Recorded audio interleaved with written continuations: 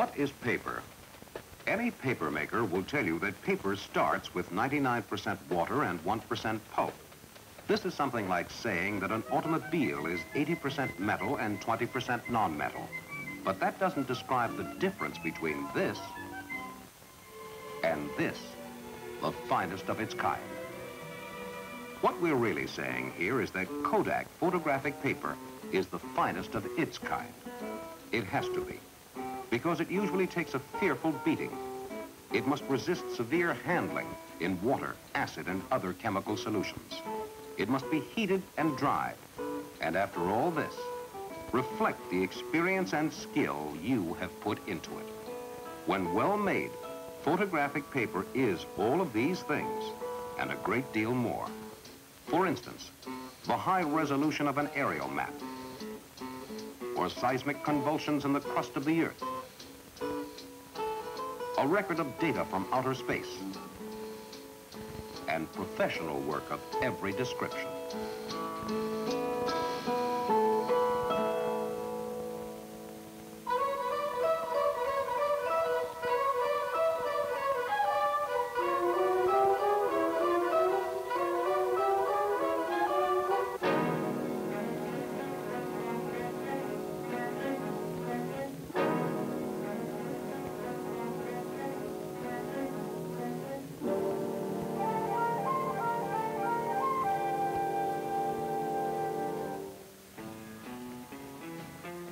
Quality at the consumer level is the chief concern of the portrait photographer.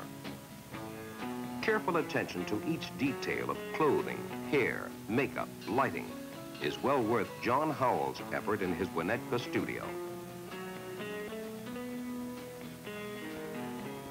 Looking ahead in his mind's eye, he is confident that every nuance, faithfully recorded, will be reproduced to his complete satisfaction and to the delight of the customer.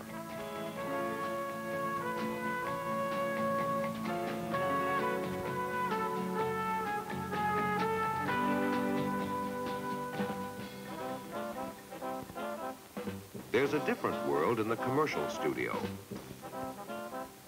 Every conceivable kind of setup is typical of the work that passes through here. These are actual scenes of what we found in one day at Cranston Studios in Chicago. These shots will wind up being used in just about everything that's printed or reproduced. Brochures, magazines, posters, mailers, catalogs. They have to sell programs, ideas, products, and they have to be good in every respect. Hoffman LaRoche Incorporated, a pharmaceutical house with principal offices in New Jersey, has developed its own department and staff to meet its range of photographic needs. This implant unit covers a wide range of photographic projects. It has established high standards in all phases of day-to-day operations, especially in photography as it relates to the career development or sales training program. The paper print is the heart of the matter in all these cases. And we'd like to show you Kodak's part in helping make it all come about.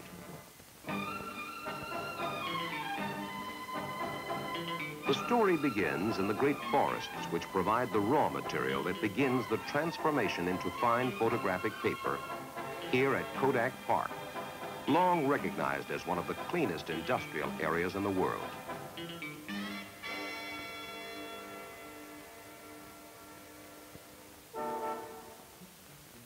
Paper making starts with a premium grade long fiber cellulose pulp. But Kodak tests every batch in this miniature paper mill, which breaks the pulp sheets down into a suspension of individual fibers. When the chemist puts them all together again in a hand sheet machine, the fibers will be free to intertwine. It's simple, but it's the basic principle of paper making. The water flows through a screen at the bottom, leaving intertwined fibers in the form of simple paper. A little rolling, and the water is forced out. The fibers compress to make a sample sheet that, when tested, will be an accurate index of the quality of the paper to be made. This batch is accepted and now goes into production. Tons of pulp and thousands of gallons of the purest possible water all go into a big tank called the hydropulper. Just as in the laboratory, this will break the pulp into individual fibers. Huge whirling blades at the bottom of the tank will take only a few minutes to break down the sheets into the smooth, homogeneous slurry that the paper-making machinery requires. Here's one of the paper machines at the finishing end. It's well over a block long. This complex giant is directed here in master control, where all the operations are under constant supervision. The machine makes rolls 150 inches wide and 5 miles long. When you stop to think of a sheet of paper 5 miles long and of unbelievable uniformity throughout, you can see that there's quite a bit to this paper-making business. We could go on at length about complicated equipment, know-how built through years of experience. But take our word for it. This is as fine a photographic paper as can be produced. It has to be. And since this paper will be coated with sensitive emulsions, it must be chemically pure and inert. It's going to be washed and dried at high temperatures. And after that, the finished pictures must last for generations. This paper has to be good. To make completely sure, samples of every roll are taken for testing in the lab. Bursting tests. How strong is it?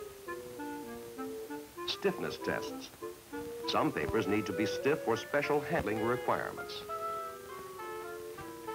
Penetration tests. How much resistance to water penetration does it have? Thickness tests and others. This paper has to be right before it goes on to be coated. The paper is slid into sizes more convenient for handling in the steps to come. At this stage, the paper receives a sizing that provides wet strength. Then Baryta coating.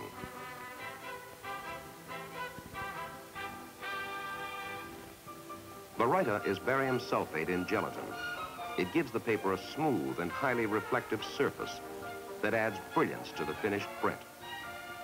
It's applied in a fine, even layer.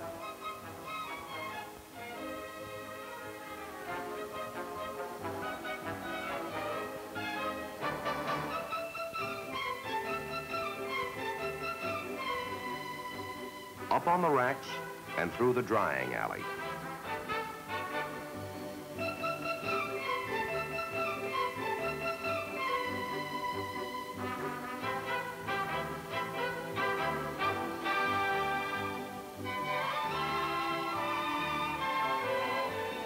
Next, for the smooth finish papers, to the super calendar, to press it and make it even more smooth and glossy.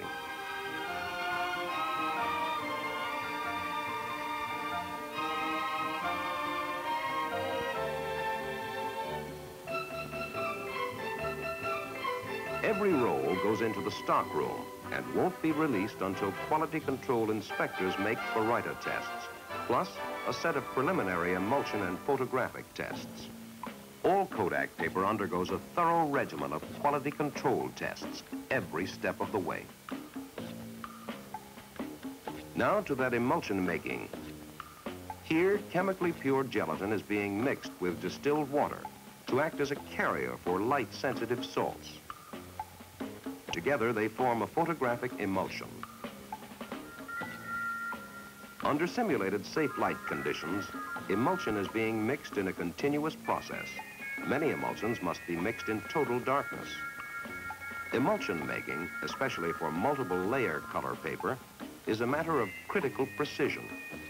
Precision in chemical content, precision in time, precision in temperature.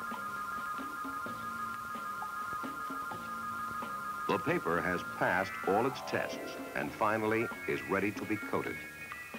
These operations are continuous, 24 hours a day. If one had to pick the most carefully controlled process in the production line, it might well be this one. No matter how fine the paper, it would be of little value without a perfect emulsion coating.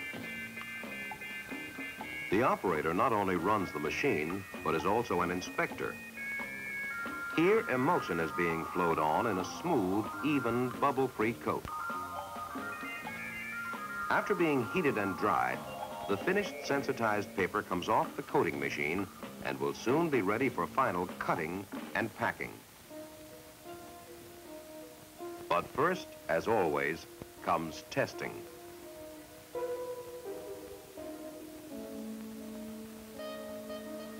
To the recording densitometer to plot the individual characteristics of each emulsion batch. A sensitometric curve that shows speed, contrast, uniformity, and tone scale. It's used as a basic quality control record to compare individual emulsion batches with each other. The curves should plot the same, and they do. Quality control doesn't stop with just testing the product. The test procedures are constantly improved through continuing research. For this, many strange, exotic instruments and testing devices are used, and they tell us whether how we test is correct or not. This is the swellometer. True to its name, it measures the amount of swell of papers in liquids.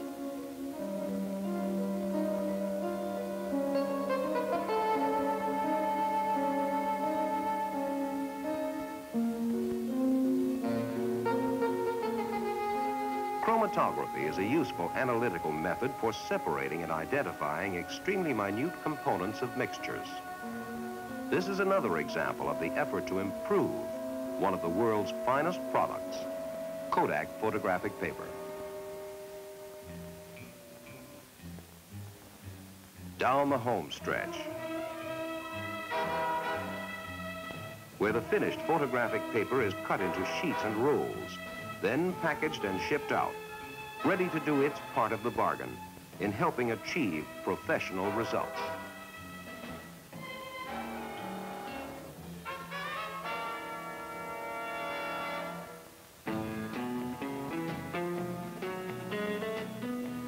The moment of truth for the portrait man is the presentation of proofs. Proofs that are really fine quality prints. There's always one that seems to catch the eye.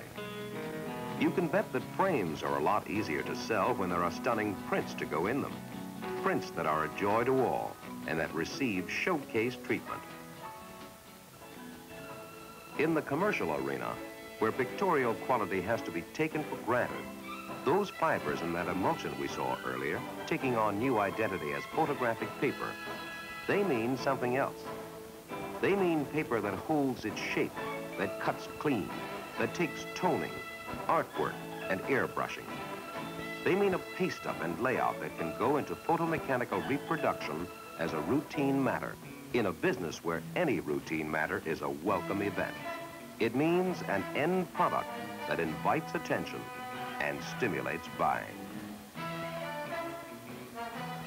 At Hoffman LaRoche, small medical conferences in daily training sessions rely heavily on the faithful reproduction of human anatomy.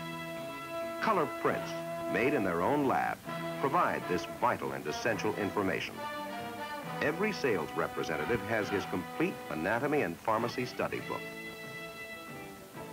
Whatever the scope of your professional photographic operation, whatever the help you need to deliver the kind of results important to you and your customer, there's a Kodak technical sales representative in your area to assist in any way possible.